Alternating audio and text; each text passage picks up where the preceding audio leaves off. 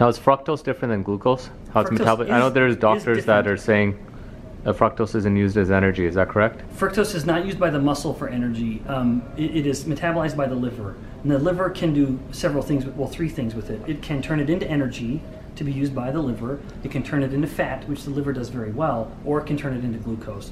So you can end up getting the glucose, but the muscle cannot use fructose for fuel. It can only use glucose. So having fruit before workout, probably not. Like a banana. Well, you will just convert that into glucose.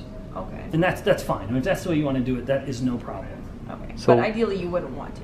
Yeah, but you might want to experiment. You might say, wait, I was doing 6 chin-ups, which is awesome for a gal. That was also in a fasted state too. Yeah, but I like being in a fasted state. So you might. Later. Yeah, well, same. So because all my workouts are body weight, I do not like having any extra mass.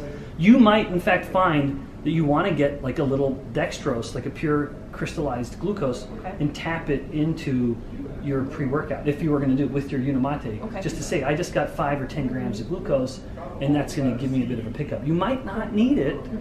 It might just be you need to give yourself a little more time. But going from 6 chin-ups to 3, that is a meaningful deficit. I can say from my own personal experience, I have not noticed a reduction in physical output and power.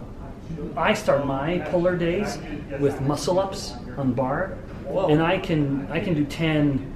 I can do more now than I could. That is like the goal, to be able to do muscle ups. Difficult. Like that's so hard. I don't even Thank you for appreciating it. No, it's really difficult. Like you're pulling your body weight all the way up, and then you're flipping yourself and then going down. It's like you're doing. In fact, it's that moment. A pull up and then a chest press and pushing yourself down. So it's that transition that's the real make.